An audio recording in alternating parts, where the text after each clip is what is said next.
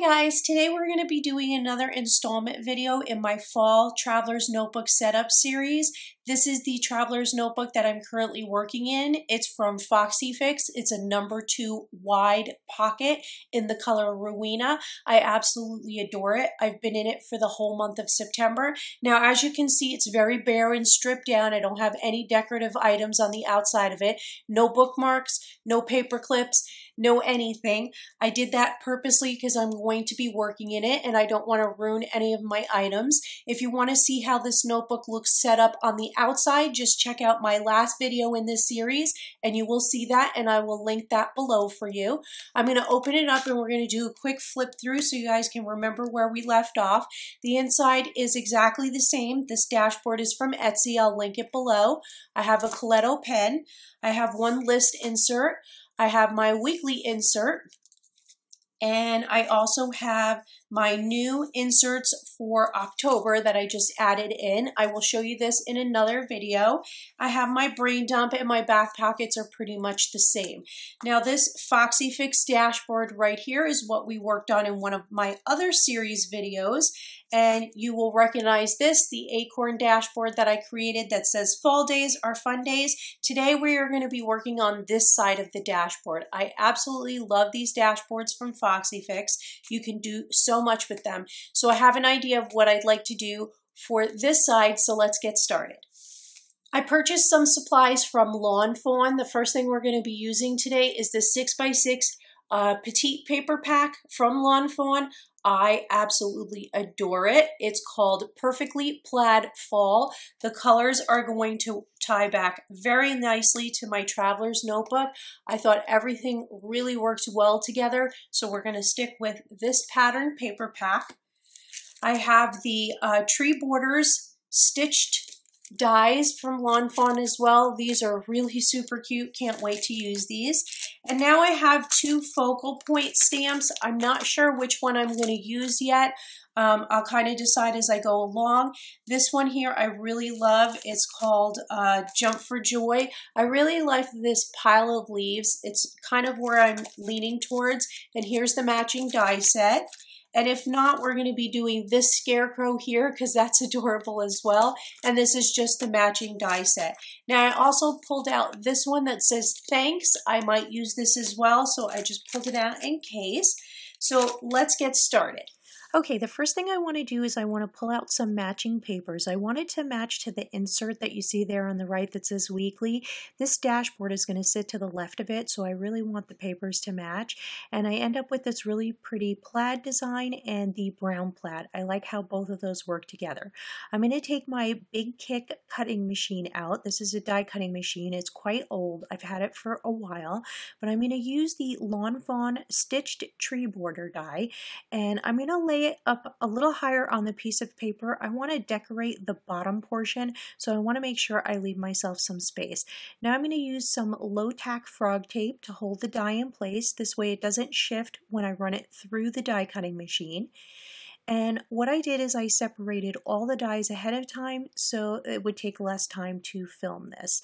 And I'm just going to make sure when I peel this up that I go really slow with that low tack paper because it has a tendency to really push down when it goes through the machine. And I really love how the tree trunks came out and the base part of that. Now I'm going to choose the colors for the treetops. I think I'm going to use 3 different tree trunks, so I want the colors to correspond back to that plaid color. I think that would look really pretty. Now ultimately there are not mint trees in the wild, but I thought it just looked really cute, so I went with the mint color. And I'm going to take my 2 treetops. The set only comes with 2, so if you have more than 2 trees that you're doing, you will have to run it through your machine more than once. And I really love the way the stitching came around the tops of those trees. They're really super cute, and I like that they're really obscure in shape, so this way as you rotate them they take on different shapes, and I really like that. So I'm going to set those 2 aside, and I'm going to do my 3rd treetop. I decided on this orange-ish kind of yellow color. It's kind of bright on the video. It's not as bright in person. So I think that came out cute as well, so I'm going to set that aside. Now I want to use the thanks die as well. I want that to lay at the bottom of the card, and I'm just deciding on what color I want to use. At first I thought I wanted to use the mint color, but then as I go through this, I changed my mind last second and I changed to that yellow color because I think it's really, really bright and it'll look pretty against the brown plaid. So I'm going to run this through my machine. This is the last item I have to die cut. And I'm just going to take it off my die cutting board, and I'm going to set that aside as well. And now all the die cutting is complete, and I'm going to take my die cutting machine and put that away. We don't need it anymore. And here is the plaid piece that I chose for the background, and I'm just kind of situating it to see how the trees are going to sit. Now that was a little too high because the treetops wouldn't have space, so I'm just going to take my paper trimmer and I'm going to trim the bottom real quickly, and that size is much better. It gives me more space along the top for the treetops. And then I'm going to take the treetops and just kind of roughly lay them in there to see how I want them to look, what color combination of which ones I want where. I like the mint color in the center. I think it looks best there, and the thanks is going to go at the bottom. Now the card is ultimately going to say give thanks, and I'll show you how I get to that point. So the first thing we're going to do here is we're going to lay down some tape runner. And I use the Plus tape runner. I love this one. It's the best, and I get it from Simon Says Stamps. And I'm going to line this up. Now, the only thing I'm going to be aware of when I do this is I'm not going to press the trees down. I still have to put the treetops in there, so I want to make sure that I don't press down on the trunks of the trees, because then I won't be able to put the tops in. So I'm just going to trim the edge there real quickly because it didn't come out a clean cut at the bottom. And I'm going to take my tape runner again, and I'm just going to put in the treetops. And I think that looks really super cute. I think these are adorable, and I really love the tree stitch dies from Lawn Fawn. I think this was an awesome die set, and it's part of their brand new release, so it was just recently put out. And here I'm just going to rotate the top of that tree until it takes the shape that I want. And that's what I like about them. They have like really odd shapes, and I think it's really cute.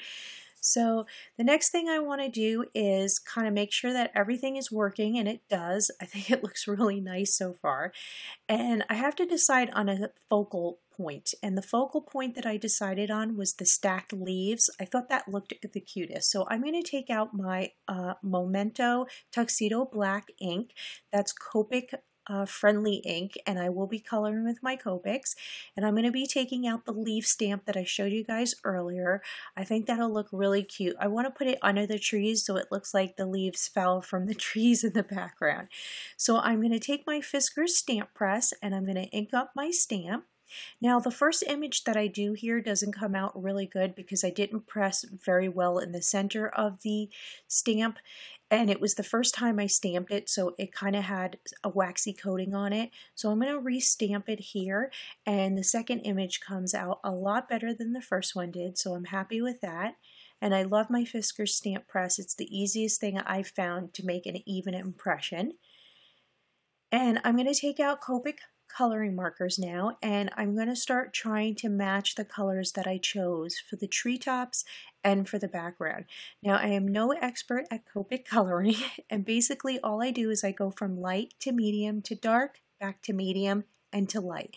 There are a lot of tutorials on YouTube of how to do Copic coloring. I in no means am an expert, but I do like the way it ultimately comes out. It suffices for me for the small items that I Copic color. And again, there are not teal leaves in the wild, but I thought the teal leaves looked really cute once I matched it to the treetop in the background. And I'm going to add this really cute pinkish red into the leaves as well. That's in the background plaid piece as well. And then I'm going to add some orange in, and the mustard yellow and the teal, and I think all the colors look really, really cute together. And I'm really happy with the way it came out. Sometimes it's difficult to match your Copic coloring with background papers that you choose. So the next thing I'm going to do is I'm actually going to fussy cut this, which is cut along all the edges, and then I'm going to take my black marker and I'm just going to clean up the edges so that it doesn't look like there's any white showing. Originally I wanted to use the die to frame it, but there's no white on the card, so I didn't like the way that looked, and I like the way it looks cut out this way instead. Now I'm going to take my Tim Holtz Distress ink in Vintage Photo. This is my favorite distress ink. If you were only to buy one, this is the one that I suggest. So I'm going to take that one and I'm going to do some distressing to the word thanks. I don't want it to look so flat against the paper. I want it to have some dimension. So it doesn't seem like I did much, but once I put it on the brown background, I think it pops a lot more. And I'm just going to adhere that down as well as the leaves. And I'm really happy with how that came out. It's super cute. Totally exactly the way I wanted it to come out.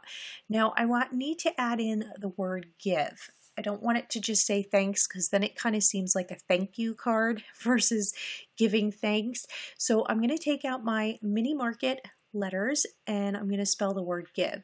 Now these letters are a little too big, so all I'm doing is I'm taking my scissors and I'm cutting them down. I'm trying to get them to fit so I can run them vertical down the side of the dashboard. And I was able to make them fit, and I'm just fussing around with them to straighten them out. And then I want to add something to the top right hand corner of the ground, and I'm just going to put an enamel dot that matches and a teal rhinestone. I think that kind of fills in that gap on the right side of the card since I have the give that goes vertical down the left. And that's it, guys. The dashboard is complete.